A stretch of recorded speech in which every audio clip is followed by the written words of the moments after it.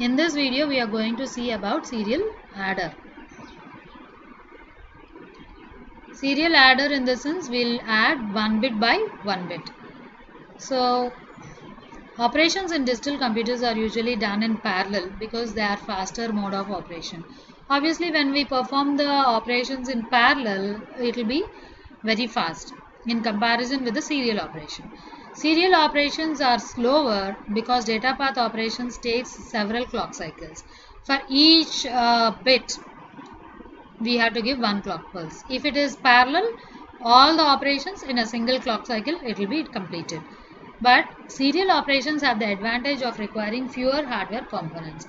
That is, cost wise, if you see, serial operations will be better, but performance wise, if you see, parallel operations will be better. So it depends upon the application whether we have to consider parallel operation or serial operations. So this is the circuit for serial addition using D flip-flop. So if you see shift resistor A and shift resistor B we are taking. So what happens here? Shift control should be 1 because these are the shift resistors. Clock signal should be given because flip-flops are involved in this. And now both shift control and clock signals will be ended and given as a clock pulse for D flip-flop. Because clock pulse is required but shift control is not required for D flip-flop. But because D flip-flop should be synchronous with both the A and B resistors, we are giving this AND gate connection as a clock pulse for the D flip-flop. Now we'll have some value in resistor A and some resistor B. So LSB of A will be given as input X, LSB of B will be given as input of Y.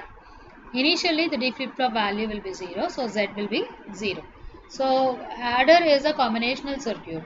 So as soon as you give one clock pulse, LSB of A comes to X, LSB of B comes to Y and Z value will be 0. So addition will be performed, X plus Y plus Z will be performed, sum and carry will be generated. So the sum will be just as an input to your shift resistor A, and then a carry will be input to your D flip-flop. Now when I give the clock pulse, whatever the input of shift resistor A will become MSB of resistor A, LSB will be input of X.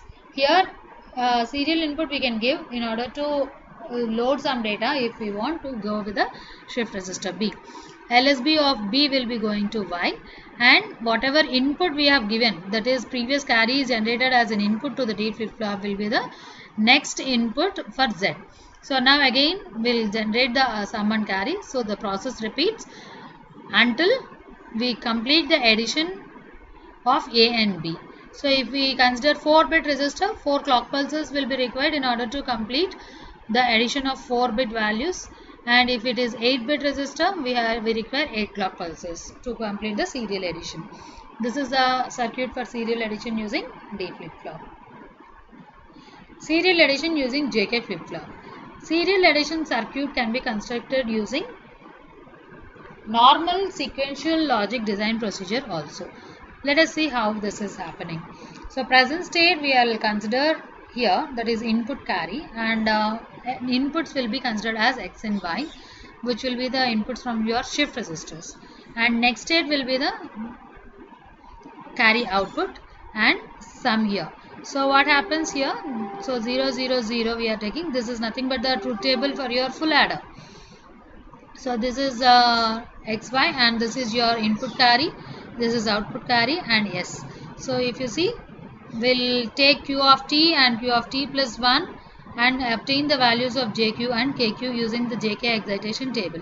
So if you say 0 0 here, we'll get JK as 0x, again 0 0 0x, 0 0 0x, 0 1 1x, 1 0 x1, 1 1 x0. Similarly for the last two also 1 1 x0. So get the expressions for JQ and KQ. We'll get JQ as xy and KQ as x bar y bar. So we can just write it as x plus y whole bar. Sum also we have to get the expression. So sum we already know for full adder expression, x XOR y XOR q. The circuit diagram goes like this. Shift resistor A and B outputs will become XY. We have just now seen X XOR Y XOR Q is S. S is obtained using XOR gate. X, Y are the inputs for your J. So X and Y is connected using AND gate and connected to J input. X plus Y whole bar is K. So we are connecting using NOR gate.